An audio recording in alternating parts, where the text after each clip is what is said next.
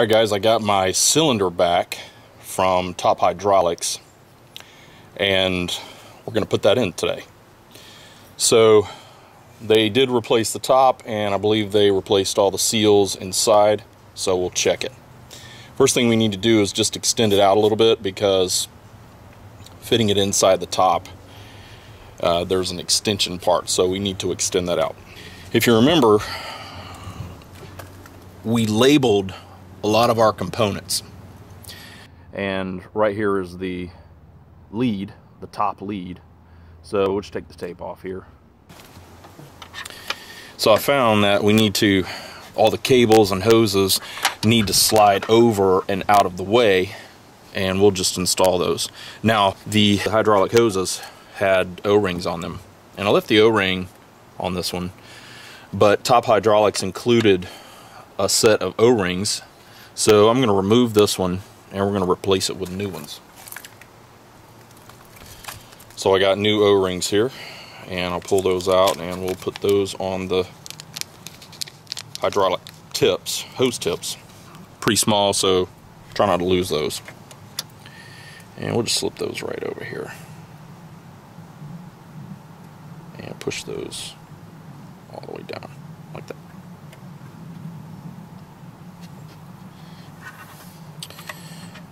And I got one more hose here.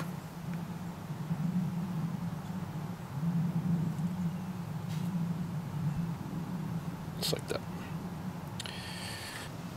So the first thing we'll do is I want to install these leads, and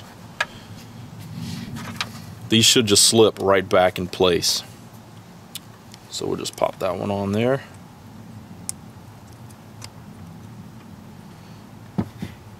And I'm going to go ahead and do everything on the bottom so that it's easy to move around while it's still available. So we'll stick this bottom lead in, and that does just slip right back in place here. We take some coaxing to get in there. It's got a new O-ring there. You heard it click.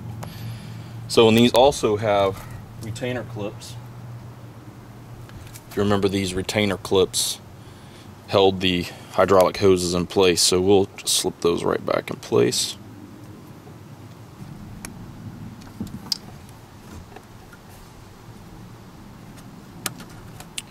There we go. Alright, and the top lead here slips in place.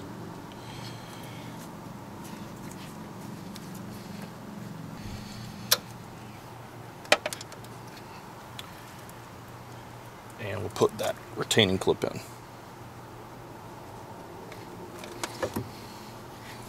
It's a little more difficult to get this thing in than it was to pull it out, just because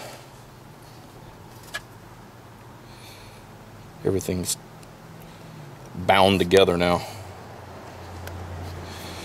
Alright, so that slipped into place. There's everything put together. And this portion here goes down towards the bottom, and it will slip in between these brackets. And we left this top pin in, so we'll take that out when we get to it. And this will slip around these top two brackets. And this is the retaining pin for the bottom. Set that there ready for us to grab it.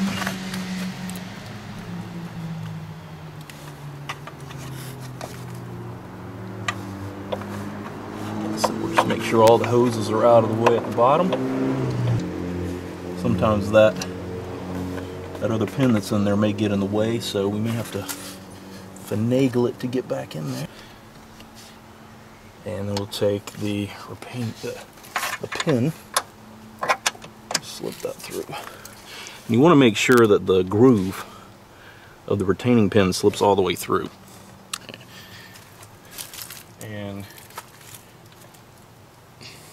this is the retaining pin, or the clip here. So, let's see if we can get this on.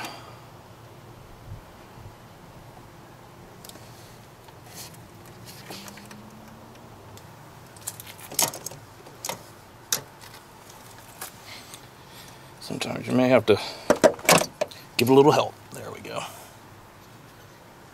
Nice. Alright, so we'll take the top pin out here and extend that a little bit more.